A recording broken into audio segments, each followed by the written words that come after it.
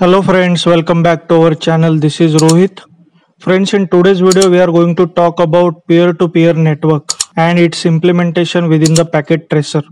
So first of all, we will try to understand what is concept of peer-to-peer network or peer-to-peer computing, and then I will show you practical implementation of peer-to-peer network within the packet tracer.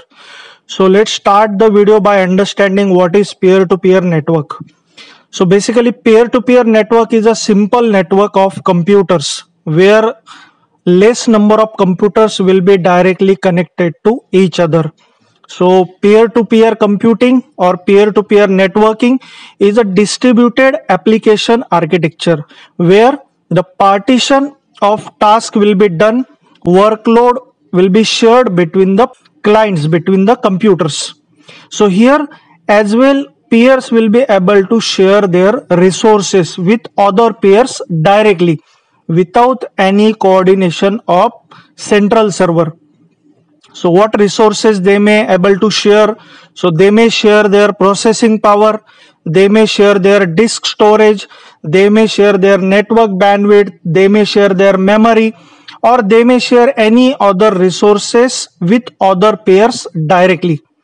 So that is what the advantage you will get with the peer-to-peer network. So here every node will be act as a server and there is no any central server available within the network. So each peer, each node can act as a server as well as it can act as a client. So this is allowing sharing huge amount of data within the network, and as we discuss, whatever task will be available, so that task will get divided among all available peers or all available nodes. So each node will be connected within the network and it will be responsible for sharing the load equally. That is basically the concept of peer-to-peer network. Okay, now I will try to show you how we can implement peer-to-peer network within the packet tracer. So I will take you to the packet tracer.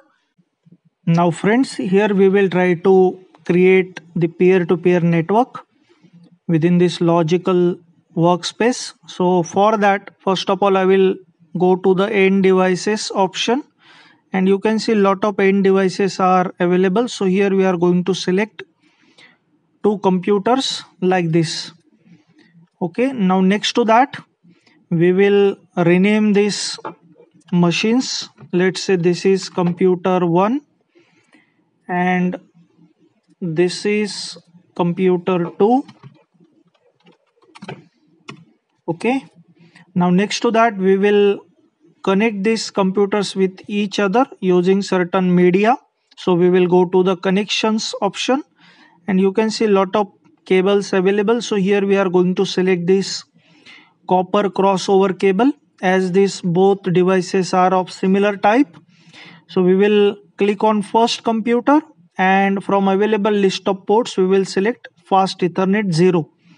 Now we will take this connection to the second computer and we will click on the second computer. Again it will show us the list of available ports with which we want to connect.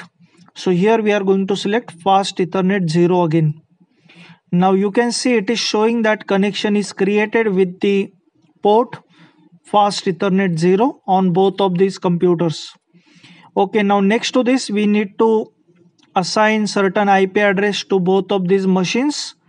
So in order to assign IP address, we will click on computer and here we will go to the desktop and we will select this IP configuration. Now here we are going to add IP address, let's say 10.10.1.1 and we will hit enter. Now you can see the subnet mask is available for the specified IP address. So I'm going to copy this IP address and we are going to now assign IP address to the second machine. So again we will click on it and we will go to desktop, IP configuration, and we will paste this IP address. So we are going to edit this IP address as 1.2. Okay, and you can see now subnet mask is available after hitting enter. Now we are going to place one note over here for this, so which will show us the IP address. Okay, so for this second machine it is 1.2. Now friends, we have established connection, we have assigned IP address. Now next we are going to check whether connection is working or not. So for that we are going to use ping command.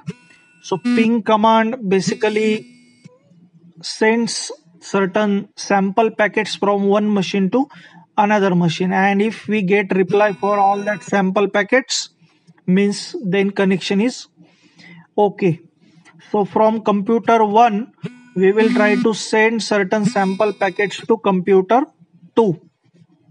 Okay, so for that we are going to use command prompt of computer 1. So in order to access command prompt, we will click on it, and now here we are going to select this command prompt option. Now in command prompt option we are going to type the IP address of our destination machine. So here you can see the IP address is 10.10.1.2. so here I will type ping, and what is our destination IP address? So it is 10.10.1.2, and after that we will hit enter, and now you can see total number of packets that are sent from our computer 1 is 4, total number of received packet is 4, and lost packet 0.